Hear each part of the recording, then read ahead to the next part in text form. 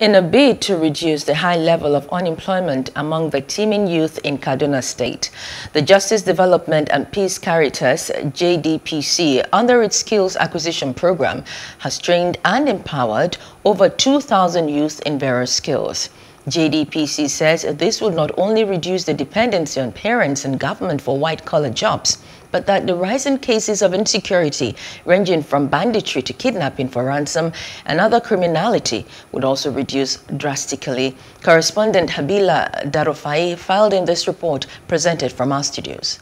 Over the years, youth empowerment has been a major means of curbing insecurity challenges confronting the state and the country at large, as unemployment has become a major cause of social vices.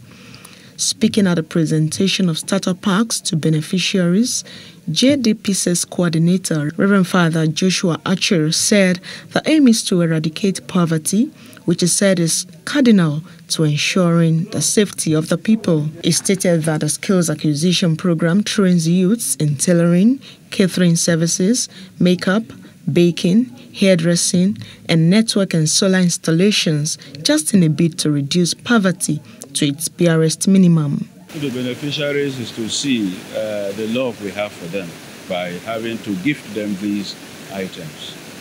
My call is that they should try as hard to see that they make judicious use of these items that they have been given to help them put food on their table, better their own lives, and also better the lives of other people. That an idle's mind with the devil's workshop becomes their business.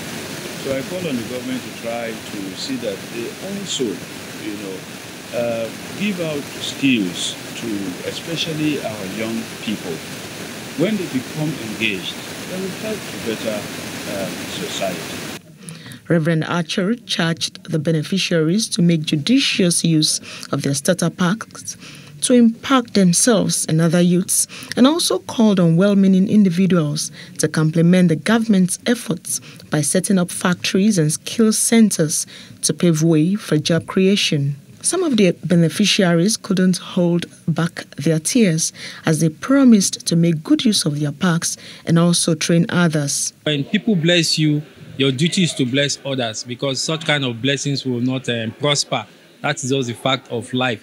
So once you get a training, it's expected that you train other people for the society to be better and for people to avoid equipping their mind with evil doings. So definitely I will do that to the glory of God and for the benefit of the society. I don't know what to say. It's only God that will reward them. The thanks goes to God for everything, for all the things that they have done for me. I cannot thank them enough. I'm really grateful to J.D.P.C for making this day a reality for me. The high point of the event was the presentation of certificates to beneficiaries. Hello, hope you enjoyed the news. Please do subscribe to our YouTube channel and don't forget to hit the notification button so you get notified about fresh news updates.